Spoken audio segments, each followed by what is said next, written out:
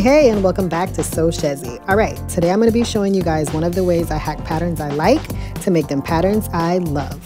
We're going to be working on the Perky shorts from Puperita, and I may be saying that incorrectly, but these shorts are not drafted to have side seams, so they don't have pockets. But I particularly like the fit of these on my boys, and I've been looking everywhere for this rise. It's exactly what I want, but for me, pockets are a must-have. So let's get into it. Okay, so we're going to start with some pattern tracing paper, and I always use the one with the grid lines to help with accuracy.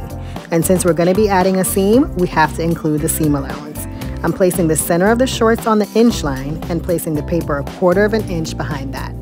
Then I'm going to use pattern weight or whatever I have to hold the paper in place, and I'm going to go ahead and trace it. Now I'm using a pocket piece from a pattern that's similar so that I can notch it.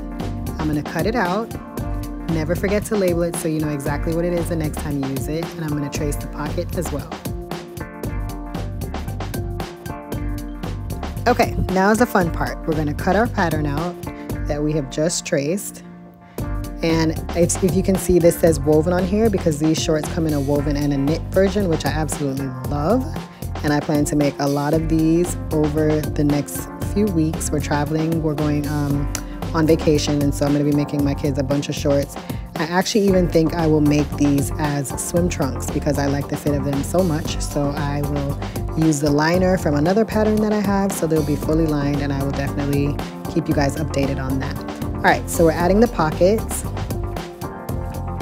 and there are 4 pockets, so we're going to add all 4 pockets, and then we're going to join these up.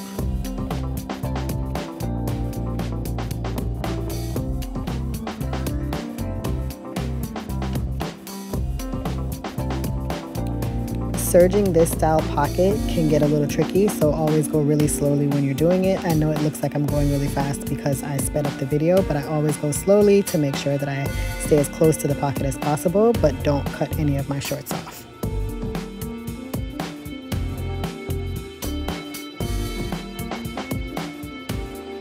And here we have it. We have our side seam pockets on our shorts. Now I am quartering the elastic because that is the best way to get it all even. I'm going to sew this in, and I am going to add buttonholes because I love a drawstring, and that's also a necessity for all of the shorts or joggers, any bottoms that I make for my boys. So that's not included in the pattern, but you know, I've done it enough to know how to do it, so I'm going to go ahead and do that on these.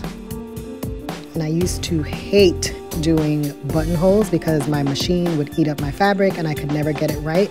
And one day I decided to try double layer interfacing, just putting 2 layers directly on top of each other, and that has been the resolution to all of my nightmares. All right, and here we have it, the final product. The perfect fit for my boys. I don't have to worry about these kind of riding up in the crotch area when my kids walk or play, and I'm sure I'll be making a ton of these and hacking them in different ways, so let's stay tuned for that. I hope you enjoyed this video and maybe you learned something. Like and subscribe, and let me know if you have any question in the comments, and I'll see you guys next time. Thanks. Bye-bye.